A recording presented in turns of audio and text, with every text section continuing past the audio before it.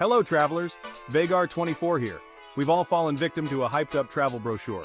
You know, the ones with suspiciously vibrant sunsets and unpopulated landmarks. Today, we're diving into the top 10 most disappointing places to visit in the USA. Watch till the end and let us know if you agree or have other spots in mind. First up, we're teleporting ourselves to the supposed crossroads of the world, Times Square.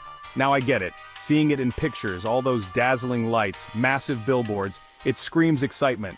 But in reality, imagine being stuck in a swarm of selfie sticks and slow-walking tourists, all while battling the urge to surrender your wallet to overpriced souvenir shops. The sensory overload is real, my friends. It's enough to make you miss the sweet serenity of your own couch. Next, we're sauntering down the Hollywood Walk of Fame where dreams go to, well, be stepped on. It's a glorified parking lot with some famous names etched into it. You're more likely to encounter a pigeon selling a fake Rolex than Leonardo DiCaprio. The stars themselves are looking a little worse for wear.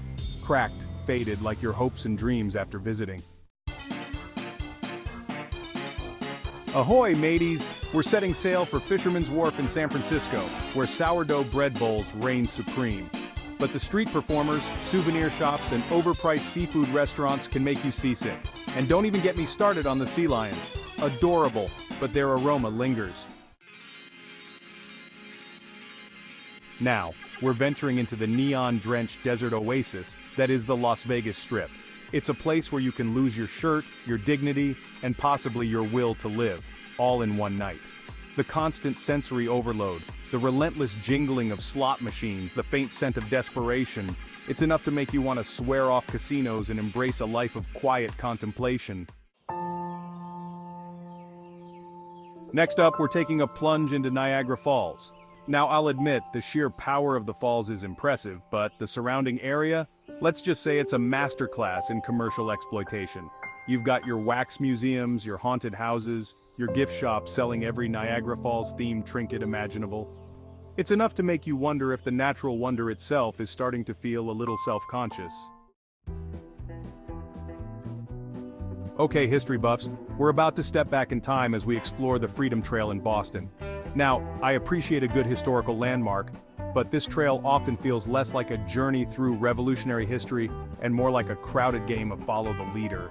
You're constantly jostling for space with tour groups, trying to decipher faded plaques and dodging rogue pigeons. Plus, let's be honest, some of those historical landmarks could use a good power washing. Remember the Alamo? Well, after visiting you might not. Look, I respect the historical significance of the place, but let's be honest, it's not exactly the sprawling fortress Hollywood might have led you to believe. You can walk around the entire thing in about 10 minutes, and then you're left wondering if maybe you missed something. Plus, the gift shop sells Alamo-shaped refrigerator magnets. Refrigerator magnets? It's enough to make you question the very fabric of history. Next, we're off to the Mall of America, a monument to consumerism. I enjoy a good shopping spree, but this mall is so massive it's like the Death Star of retail. You could spend days wandering its endless corridors, accumulating credit card debt. Plus, they have an amusement park inside. It's like they're daring you to never leave. Fasten your seatbelts because we're blasting off to the Space Needle in Seattle. Now I'll admit, the views from the top are pretty spectacular, but are they worth the exorbitant ticket price? That's debatable. You're essentially paying for a very expensive elevator ride and the privilege of being herded around a crowded observation deck. Plus, let's be honest, the Space Needle itself is starting to look a little dated.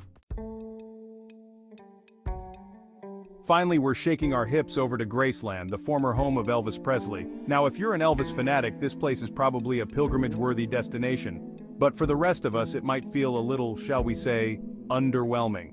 You're essentially touring a time capsule from the 1950s, complete with shag carpets and velvet paintings. Plus, be prepared to shell out some serious cash for the privilege.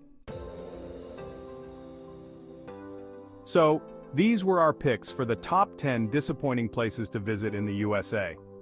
Remember, travel is all about managing expectations and seeking out authentic experiences. Don't just tick off landmarks from a list. Venture off the beaten path, embrace the unexpected, and most importantly, have a good laugh at the absurdity of it all. Don't forget to like, subscribe, and comment your thoughts below. Safe travels.